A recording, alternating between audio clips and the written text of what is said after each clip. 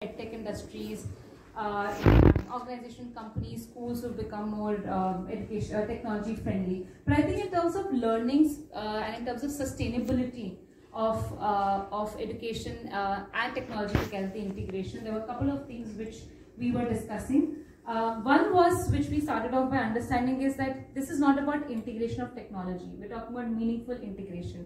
So when we are saying meaningful integration, it does not mean that you have to use 100 tools that are available online. The quantity does not really matter. We are saying even if you start with one tool, that's okay. We're also talking about needs. So we are saying that understand your audience, understand your target, understand the requirement, and then identify what kind of integration you want to do. So for instance, we were talking about schools where we have no devices with children and maybe perhaps one mobile with the teacher.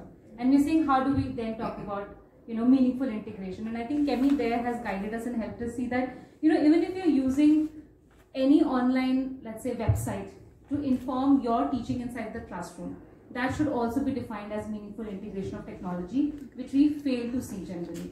And I think that was some which for me also has been quite enlightening. Some of the things that we're talking about in terms of what we have learned, that in case we want to sustain this engagement, we have to work on a variety of things. And some of those I'm highlighting right now. One is that there is clearly a digital divide, so we need to work on that. Otherwise, there will be many other kind of divides that we might end up seeing in the system, right? We're also talking about building infrastructure.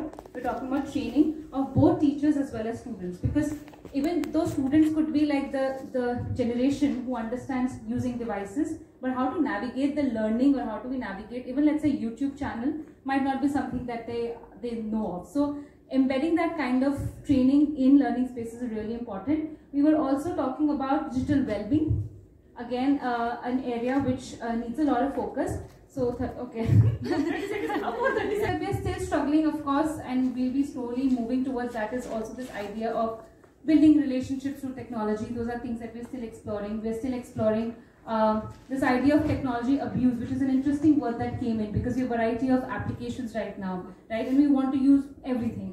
So how do we not be on all platforms, and how do we use effectively even one of them? So I think we are there, and I'm going to hand it over to my other friend.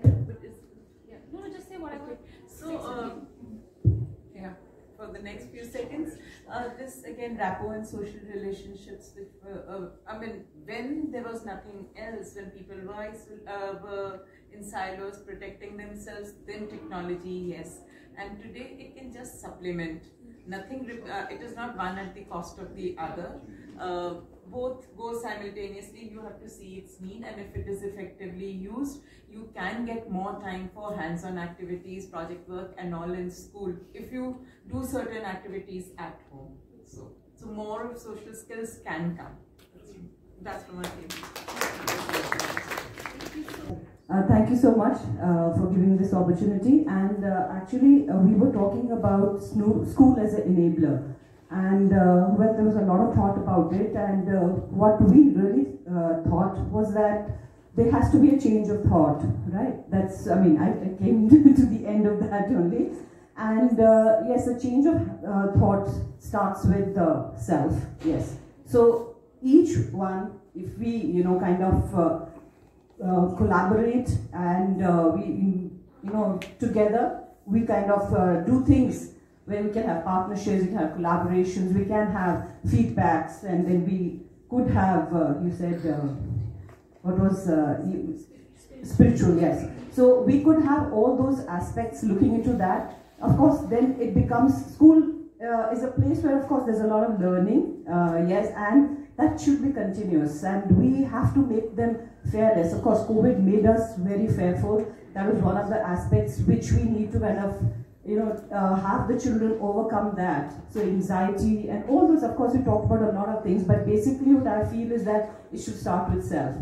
Self means even if, take ownership, take responsibility, each one, should come forward. Even if it's a school, even if it's a person, it's an individual, then each one has to act and not look at that, that's the country. And even if we're talking about Russia, I'm sorry, I'm just going a little bit further. But yes, why are we just looking at it and we're not really participating? It is our world. Thank you. Thank you. Thank you. So we started off at this table first by actually deconstructing what we have here as a phrase, school as an enabler of whole person. We're talking about what is school, and there we had a lot of contribution, a lot of back and forth about whether school is a physical building, whether it's an institution, or is it something more? Is it a sort of a facilitator that can bring together different stakeholders that enable education of a whole child? Or can school do everything? So those are the kind of questions we grappled at, and then we looked at what is an enabler. Then we went on to look at, what do you mean by whole person development? So that's something we covered on in the first round, where some of them made very interesting comments about how we need to lose the structure of the school. We have learned something from the past, but that perhaps that structure is not serving us enough anymore. So we need to lose something, add something more, so that we can build more resilient kids, more resilient learners for the future, and enable them to sort of tackle the challenges that they're going to encounter in the future. And we sort of built up from that. And in the second round, we looked at what are the values that learners might need in the future. And one very interesting thing that came out from the whole conversation of how sports as a pedagogy has not really been given its due importance, and there was a little bit of discussion on that, and storytelling also. And then we kind of went on to looking at is IT or is digital the only solution to enabling better learning or a better equipped learner to deal with future uncertainties, and that is where the role of school as an enabler comes in. Looking at what are the stakeholders that the school can bring together, and how can we do that? Is it through collaboration? Is it through community service? And then I'm just going to go back to these continuous feedback to learners, more focus group discussions, trying to learn from different best practices around the world, looking at teacher networks and how those tools can actually enable better learning, and then trying to find a balance between just adopting something from a different system, but rather trying to adapt it to the context. So there was a lot of going on back and forth on about how Sonam Wangchuk's talk this morning was very inspiring, and there were a lot of examples being drawn from there, like, oh, we want to do something like that, that's what he was saying, perhaps we're not doing something like that. So it was overall a very interesting conversation. Okay, I'm going to end before 30 seconds. Teaching and learning. Apart from the teaching and learning, we have taken what kind of the curriculum, the pedagogy, and the content will be prepared for the student in uncertain future. So that we have discussed about especially the 4 things, especially what are the skills required for the children and as a part of the teaching while. And also we have discussed with the curriculum, pedagogy, and content. First we will go over few the skills are missing, how to think, and majority vocational and skills are missing, interpersonal skills are missing, and also SES skills are missing, problem solving skill, spiritual skill, and kindness. If we are including these skills while teaching and learning process, it will be good for the thing. The same thing and the curriculum. While preparing the curriculum, we have to divide based on the research. Every 5 years we have to do the research, what are the things, and the curriculum should be in the view of the locality, based on the locality situation, all the things, everything. We have to do the social action problem, and based on critical thinking, how it will be suitable for the content, curriculum, what are the challenges. Okay, very quickly, maybe 1 or 2 points that Sir has actually, so there was one whole conversation about that in terms of spirit. And thank you. Hi everyone, so the theme for this table was emotional well-being and what space to communicate their feelings. The need to connect with students as a friend and not just someone who's telling them do this, don't do this. And instead of handing them the solutions, asking the students to reflect, to observe and reflect upon things and come up with solutions. Expressions, how do they express themselves? So all facilitators for that, and then also connect with nature as one of the skills that is important for emotional well-being. So taking the students out for nature walks, helping them with spending time with nature, engaging with nature, observing nature. So these are few of the things that were discussed on this table, and some of the challenges that were discussed was implementation. Of course, we have these big sounding words and we all know that this is important, but the extra burden that comes on the teachers, you're asking, I think, a lot from the teachers, from what we discussed. And then there are policies which are sometimes misinterpreted and misimplemented. So we discussed about those policy inconsistencies, and by the time the teachers are well equipped to deliver what teachers, because as a woman, we all know we are handling our houses, and many are single parents also, yeah, male and female both could be. So anger management and frustration management. Yeah. Because so many questions are there from the students. They are definitely curious about so many things. Either when it comes to the hormonal changes, so we suppress the things that are spoken about. But digitally, if we start working on this and with stakeholders and the parents, when we get together on one platform and then decide how to communicate to the students for their upbringing so that they can bloom like flowers. Thank you. You summarized it beautifully. Just one point I just wanted to focus that it was also discussed, I think, in both the groups, that the continuum approach, when you want to emotional well-being for the children, you need to also ensure it for the teachers, for the parents, and in the so it's not that you just work with the children and it happens, So and second thing, it needs to be weaved in the whole school. So it's not that there's a special SEL class, but then you come back to a history class, which is conducted in a most non-SEL supportive manner. So these 2 points I would like to add, which also came up during the discussion. And every stakeholder becomes so important. The consensus we reached, which everyone agrees, is that every single stakeholder is important, be it teachers, students, school leaders, government officials, everyone.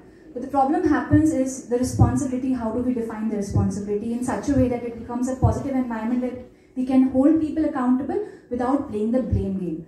We entered the discussion to find some solutions, but it ended up with a lot of questions that we have in our head. We will be pondering the entire day, which starts from when we are thinking of empowering stakeholders. Who is the one empowering these stakeholders? How is the process going to look like? How are we measuring the success of it? How is the trajectory going to look like? Are we listening to the people who are actually responsible for implementation? Beautiful example given by ma'am about the South African transformation, wherein it was led by, the transformation education was led by feedback from the ground. We try to understand how does it fit into the context we have.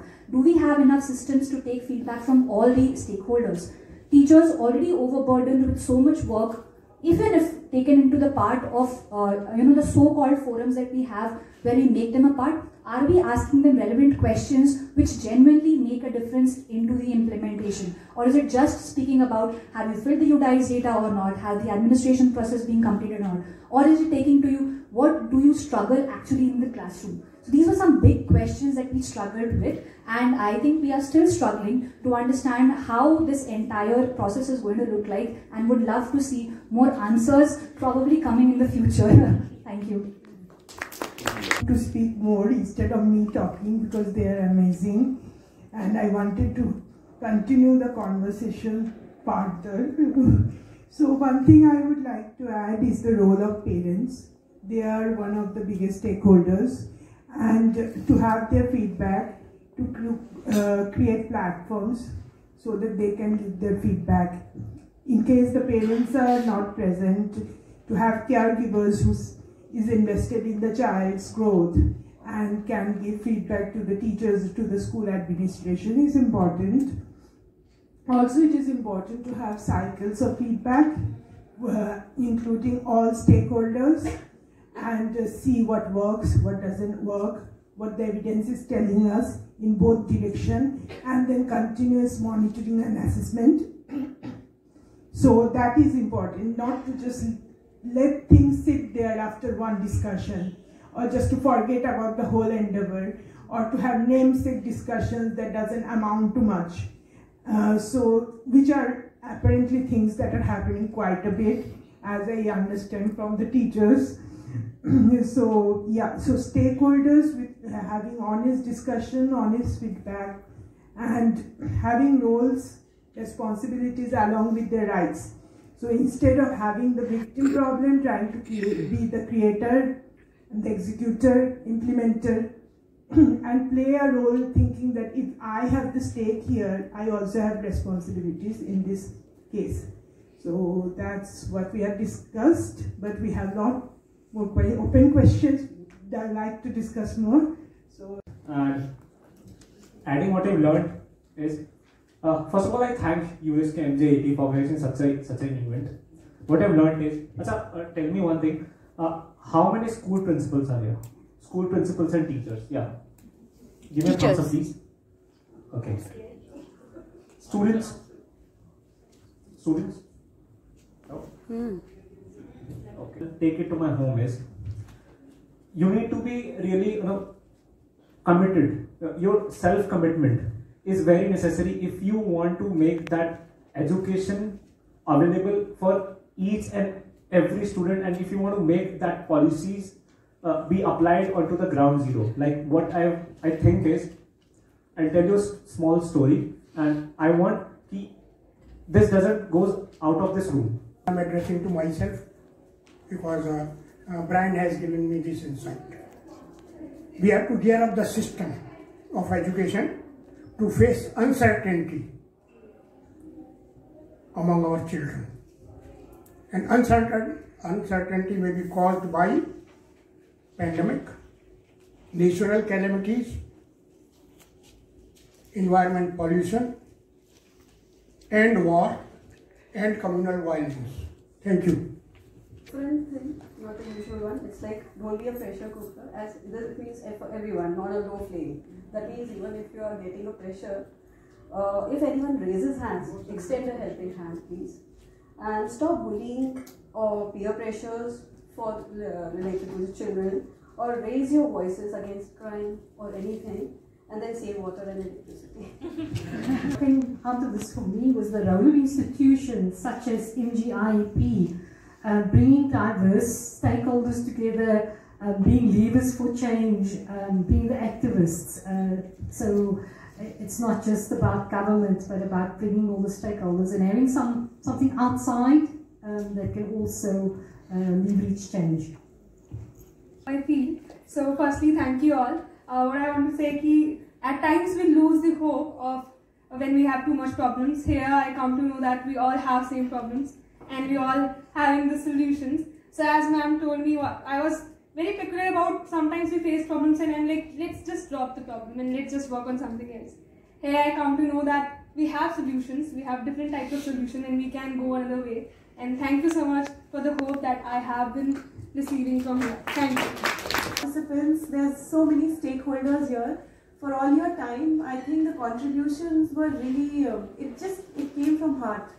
The conversation, if you saw, they really felt for it. And I think I felt group sitting here, and I hope that you're going back with some revived passion and some brand new ideas and some good questions. So just thank you for this lovely evening. Thank you. Thank you, ma'am.